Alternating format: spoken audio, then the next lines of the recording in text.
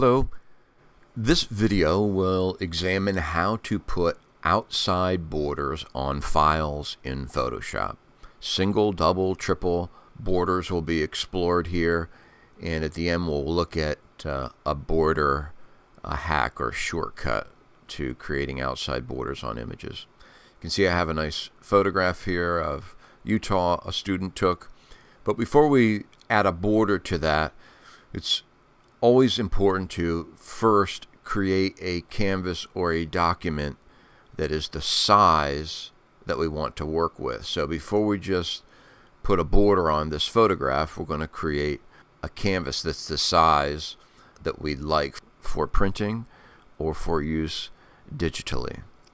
Let's create a document in Photoshop for this photograph that is 5 inches by 7 inches.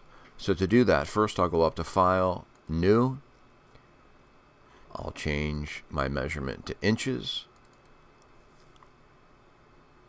my width to 7, and my height to 5, and I'll change the resolution to, we'll go with 200 for this photograph. So here's my 200 resolution, 5 by 7 or 7 by 5. I'm going to zoom out of that to make the transformation easier. Click on my photograph.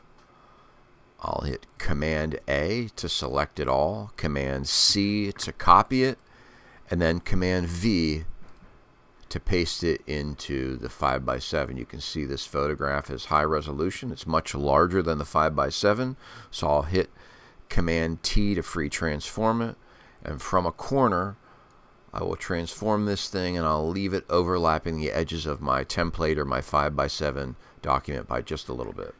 I'll hit the Move tool to accept, and now we'll work with this photograph.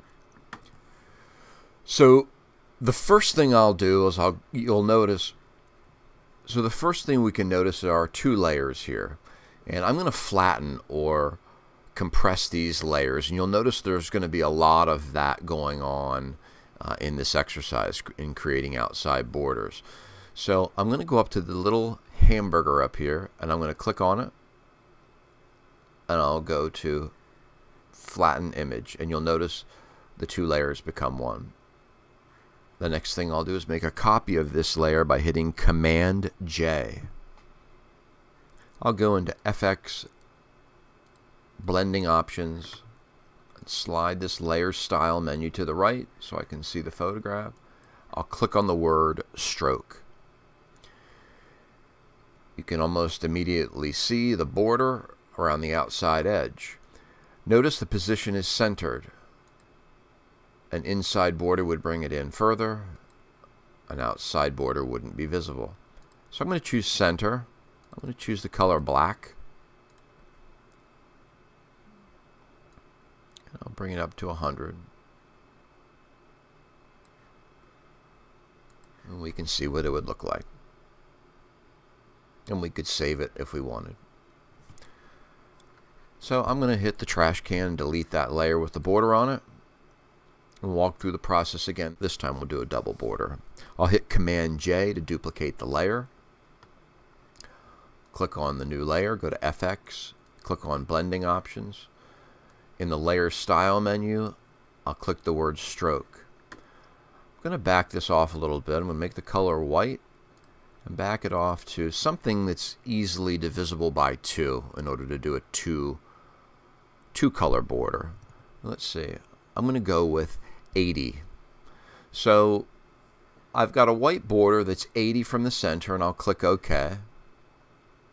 And now what I'd like to do is put a black border around the farthest outside edge and kind of have that white border hugging the photograph and a black border around the outside edge. The black border will help as a cut guide.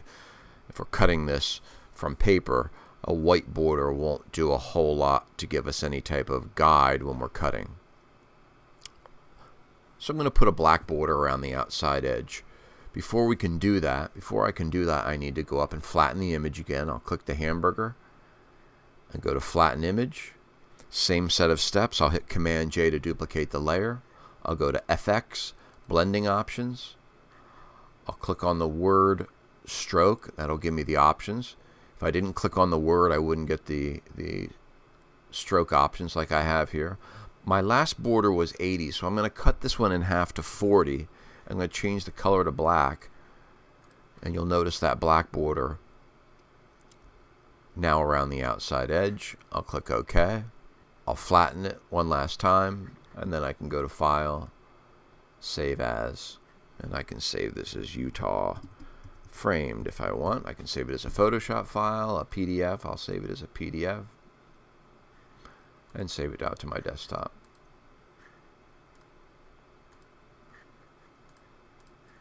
Okay. So there's a double border on an image in Photoshop using the blending options style stroke. One more last way to do this, which we'll call a shortcut or a hack. What I'll do here is this. I'll go grab the brush tool, paintbrush, and I'll grab a green just so it can be seen more easily.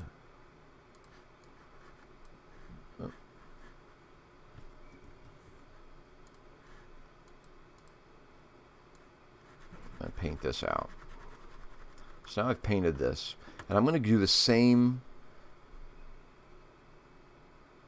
series of things here. I'm going to hit Command J to duplicate the layer, go to FX blending options, click on the word stroke, and so that it's a little more visible, I'm going to do a 80 border that is red, and then I'll flatten it.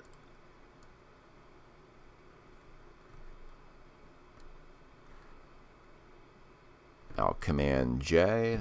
I'll go in Command J, go to FX blending options. I'll click on the word stroke, and I'll make this one 40 and blue. And I'll hamburger flatten. Now what I'll do is I'll go get the magic eraser and I'll erase the inside of this. And I'll save this out as border so I can use this in the future. But now, if I go get this image, copy it, I can paste it in here, free transform it,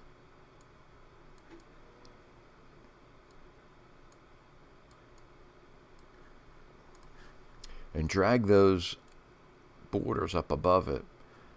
And I have created kind of a shortcut. If we were going to do multiple photos with borders, this would be the way to do it. Create the borders first, magic erase the outside, and then just bring in the photos and free transform them, putting the borders on top of the photograph and then saving them out. Borders, multiple borders in Photoshop using blending options and the stroke. Hope you found this helpful. Enjoy your photographs.